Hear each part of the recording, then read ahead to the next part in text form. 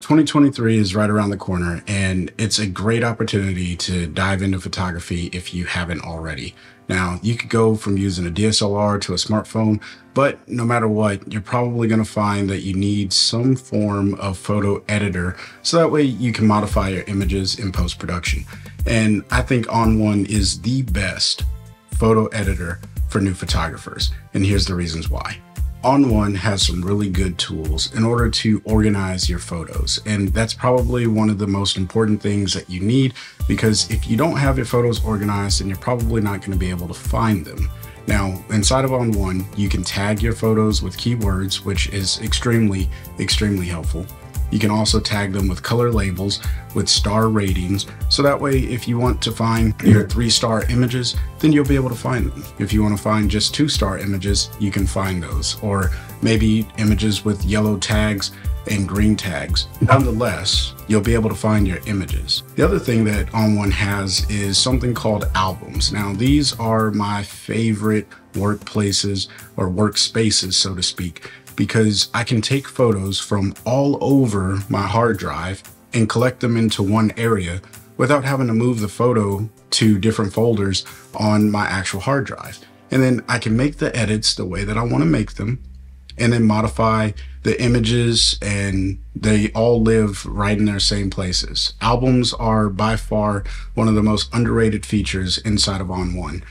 And what's also cool about these is you can stack them. So let's say you're working on a photo book for the year, because you want to take all the images across the year and put them into one album, and you want to do it by month. You can create a top layer album that says photo book 2023, and then put January, February, all the way down through the months, and just drop all your images in there. So when you're ready to go print your photo book, you'll have all of those photos ready to go. Now, the other feature that comes with organization is being able to find your images, and ON1 has a extremely advanced search feature. Now, I'm not going to cover that in today's video, but if that's something you're interested in, drop a comment down below. Let me know that you're interested in the search feature, and I'll be more than happy to do that. If you are just looking for something that's simple to get your photos off of your SD card and onto your hard drive, ON1 is a phenomenal software that allows you to import your images and save them to a hard drive while renaming them. You can even apply keywords while you're doing this, so it makes it easier for you to find that photo of the fish in the mountains from 2010 or wherever it was that you took that photo 15 years from now. There's a lot of editors on the market, but ON1 probably is the easiest to use. You can change your white balance, you can correct exposure, you can make dynamic range adjustments, you can even get rid of that fuzziness in your photo called haze, or those little dots in your image called digital noise, by using the develop module. Now, if all of that sounds way too complicated, ON1 has this feature called AI Auto. With one click, ON1 will edit your image and then take it to the next level. But it's not locked in stone. So what that means is you can go ahead and modify each one of those sliders to your heart's content to get the look that you were really going after. And you do all of this without having to know anything super deep about photo editing. ON1 truly does allow new photographers to go from images in their camera to quick edits, and then sharing their images on social media and with their friends and family. And that's what photography is about, being able to share the moment that you captured. Now, I've been talking about a lot of stuff with ON1 to this point, and if you have questions, please leave it in the comment section below. But if you want to learn how to use ON1 Photo Raw because you're new to the program or you're considering picking it up, then check the description box below and you'll find two things. The first one is a link to a playlist that I created of all the teachings that I have so far using ON1 Photo Raw.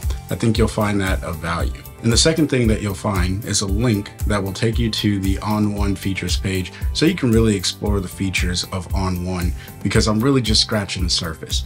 Now, that is an affiliate link, and at no extra cost to you, I get a small commission if you decide to purchase anything from the website using that link. Now, if you want to save a little bit of money at checkout, use FreeWillPhotos20 as a coupon code, and that'll save you 20% on a perpetual license. ON1 Photo Raw is not just a basic editor, it's actually an advanced editor. And as you learn more and you grow deeper in the photo editing aspect of photography, you're gonna find a lot of filters that are just extremely powerful. There's masking options, there is photo stacking, you can develop HDR, and if all of this is a foreign language, don't worry about it. What I really want you to take away is ON1 will grow with you as you learn more about photography, and you don't have to go and buy another photo editing program because ON1 will offer that basic feature or that functionality to you. One of the most impressive things that I enjoy about ON1 is the perpetual license. I purchase one every single year out of my own pocket because I really do appreciate the program. And what that means is I'm not locked into a subscription. So if I choose not to upgrade, which there's a difference between upgrade and updates that we'll talk about here in a second. If I choose not to upgrade later on down the line, then I'll still have the editing software and I'll still have all of my ability to edit photos inside of ON1. With the perpetual license, you get the latest version that you purchase, and then all of the updates, which means for that version, which we're on 2023 right now.